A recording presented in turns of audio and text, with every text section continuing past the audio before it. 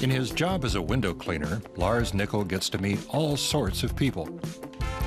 Nickel is actually a photographer by profession and has turned his lens on many of his clients. The only thing his subjects have in common is that they can all afford a window cleaner.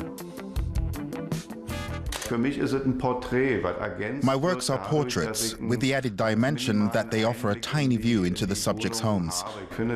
I wouldn't call it voyeuristic, and my aim isn't just to show how people live or decorate their space. I just enjoy the interplay. But who wouldn't be curious to see what it looks like behind the windows of Berlin? Lars Nickel has somewhere between 200 and 300 clients scattered across the city. He usually cleans their windows twice a year.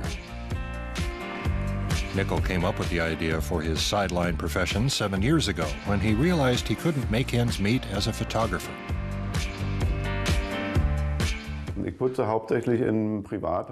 I mainly clean windows for private individuals, because that's a niche that's not addressed by the larger companies.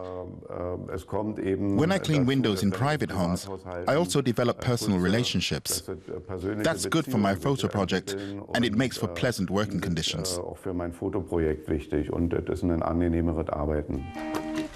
Nickel uses an analog roll film camera and natural light. That allows him to set up his camera almost anywhere he chooses. He takes about 5 or 10 pictures each time. That's all he needs.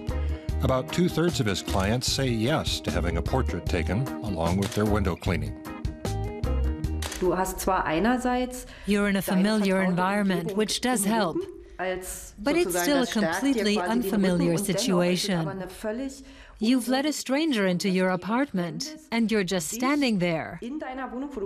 And suddenly you ask yourself, what is he seeing anyhow? What's behind me? And what am I revealing about the place that I live in? Nickel's photos have also been published as a book, something that probably surprised some of his subjects. But a Berlin-based publisher snapped up the project.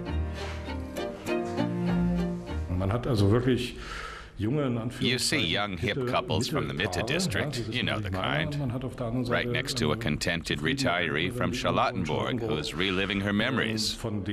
They're connected by the fact that they live somewhere, but their living spaces are as different as the people themselves. Lars Nickel chose 80 portraits for his photo volume. It's titled Bel Etage. The book also includes short profiles of his subjects.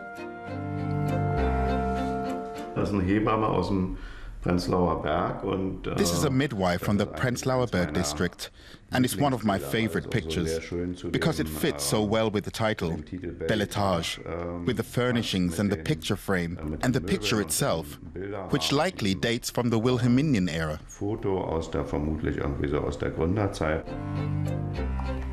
Last year, Nickel was even invited to exhibit his portraits at the Deutsches Haus at New York University.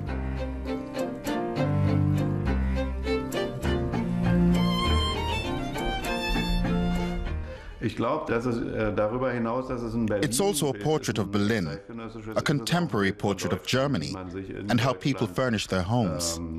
It's probably a bit different than how it would look in Poznan or Warsaw, for example. And of course, in the other direction, in Paris or London, people furnish their homes differently too.